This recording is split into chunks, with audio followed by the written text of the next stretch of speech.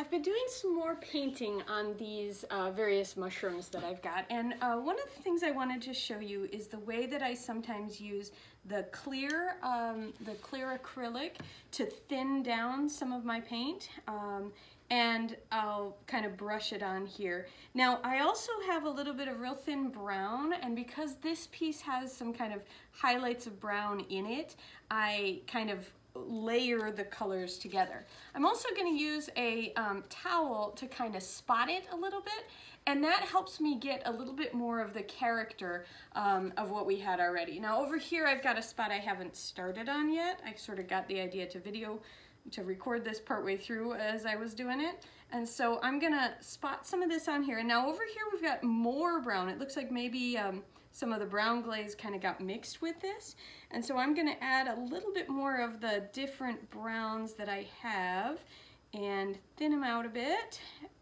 trying to mix and get a color that's got a little bit more going on, but not quite so much that it's overwhelming.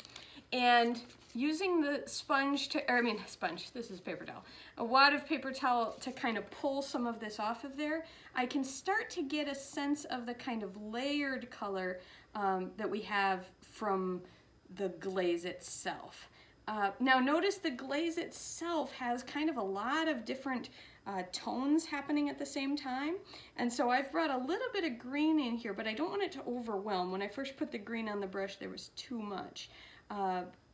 And so I just play around with mixing different colors together so that I'm getting closer to what that original was. I also sometimes let it go a little bit past where it originally was, where the paint or where the error, the mistake was, so that those areas past kind of blend in, so the drip starts to disappear.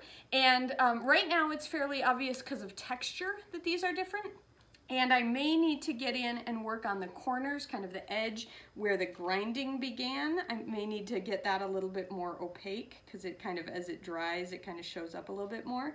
I also need a white, and I'm out of white, so I'm gonna have to go get some more of that.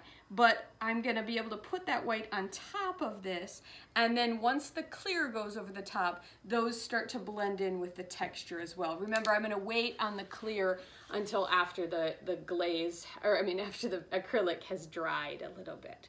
On which one is it? This one, I've done the circle, the little blue part at the bottom, and it's actually pretty hard to see already. I haven't gotten around to doing the clear yet, but already it's pretty well blended in. On this one I did the brown right kind of to the side of where those little blue things are, and again it's starting to blend in fairly well, and so with a little bit more fussing it'll get to the point where it's invisible.